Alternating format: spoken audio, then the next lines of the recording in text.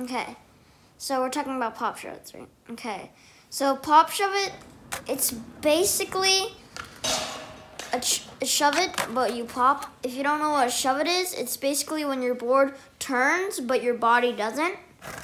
A pop is basically an ollie.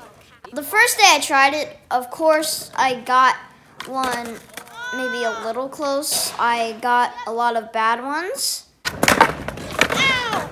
My butt!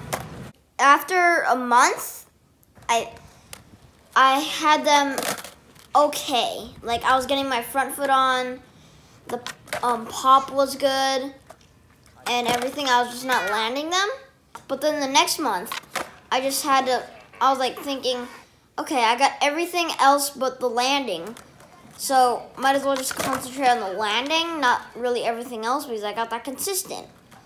I got a couple of slip outs, a lot of fails, and I was just practicing them a lot.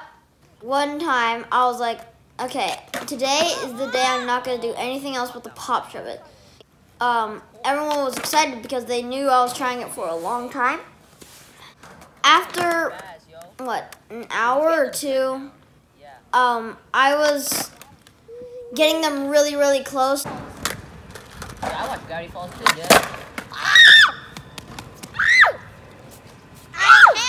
I bakered it. I'm not counting that. 3 rebates. Oh! That was a weird one. Yeah, that was cool. That was pretty cool. That was a good one, though. That was pretty cool. So one try, I was like, I'm going to get it right here. Like, right here. And if I don't land it, I'm not going to do it anymore. So I just tried really hard, and I got it. Isn't that convenient? Oh, convenient. Okay. The feeling of just landing it the first time is so good. If you skateboard, you know what that feels like. So if you land your first back 180, it just feels so good. Or your first ollie, or your first any trick. It just feels so good. So that's the feeling I had when I landed my pop shuvit.